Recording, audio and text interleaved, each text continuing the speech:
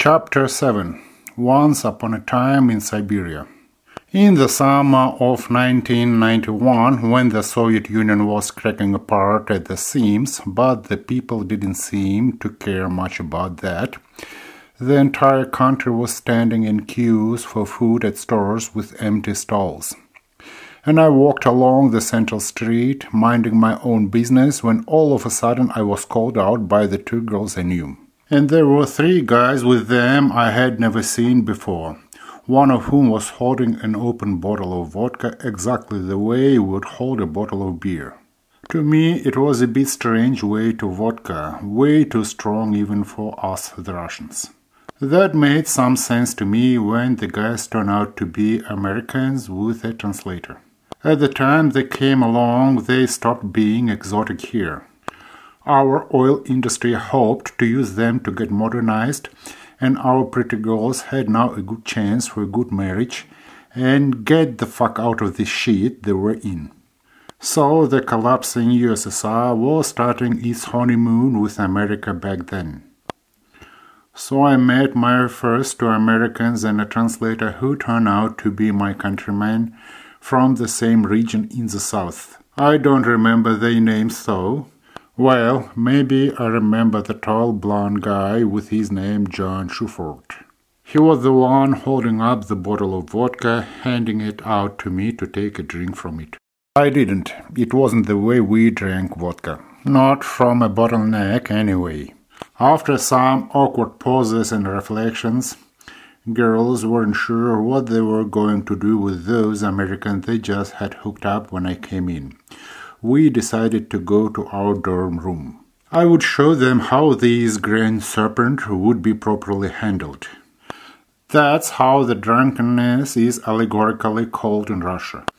On the way to our dorm, I had a little chit-chat with my bad English with Americans, mostly on where they had come from and what they were up to in here. I could speak with them about these with relative ease, and the girls seemed to be impressed with me. I asked them how they liked our girls, just like that. They said they were lovely. The translator was a bit surprised with my not-so-bad English here in the middle of nowhere. The Americans came here from Texas, and they would be drilling for oil here. When we got to my place, my dorm roommates in the dorm were lost a little bit. It's not every day the Americans show up like that. Nevertheless, to our guys' credit, they quickly arranged a dessert and a snack, so we had something to vodka they had brought. All were seated at a table in front of an antediluvian black and white TV set without its back cover and with the tubes exposed from inside, and with pliers resting in front of the TV set we used for the GOWN channel switch handle to switch between the two only available in USSR TV channels. Our American friends gazed around our room with curiosity. Our room walls were covered with posters with barely dressed models on them. "We love girls," I said to John, nodding at them. "Playboys, huh?" He played along. "Oh yes," I nodded, not entirely sure, however, what the word playboy meant. We drank to our friendship. We were young and capable boys and were able to drink without getting carried away and getting drunk for that matter. Then we all smoked joints. Americans with genuine surprise looked at Russian Belomor-Canal mouthpiece cigarettes, which were very good for rolling a joint, as if they were specially designed for this. Actually, there was no need to roll them, just start them up with the weeds. And how fast and smartly, several cigarettes at a time, our guys stuffed the cigarettes. It was still before the time many of our dorm guys switched to black stuff and heroin. It all was yet to come. It was funny to see how our guys and Americans were passing around their joints and doing shotgun whiz to each other, communicating with clear gestures like "go ahead," "enough," etc., doing this. As if they were doing this the entire life together in our gang.